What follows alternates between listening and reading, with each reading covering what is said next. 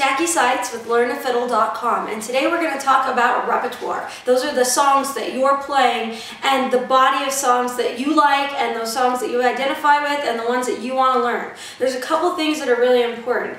The first thing is you want to learn songs that you like the sound of. So it's really important to listen. You've got to listen to a lot of that fiddle music that you like and listen to all the different styles and identify these are the songs that I like. So if you can pick some songs that you really identify with, you're going to want to practice them a lot more and you're going to be more excited when you practice them.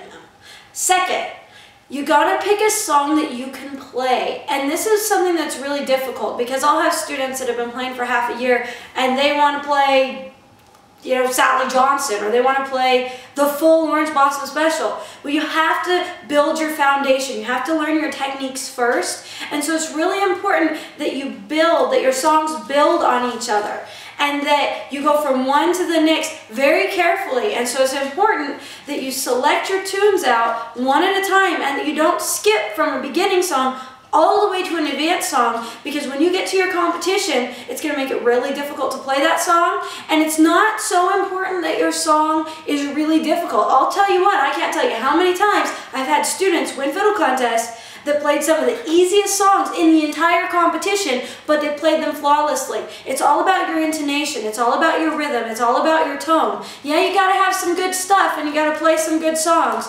But if you're playing a song that's so hard you can't play it well, you're not going to get a good score. So it's really important to pace yourself and talk to your teacher before you begin learning your songs, because you can really mess them up ahead of time if you do them out of sequence and you don't know a skill and you get it into your mind the wrong way. It makes it really difficult. So it's really important to think before you choose your tunes. Choose tunes you like the sound of and choose tunes that go right in order in a nice sequence, so that you start with something easy, a little bit more difficult, and don't skip levels in between.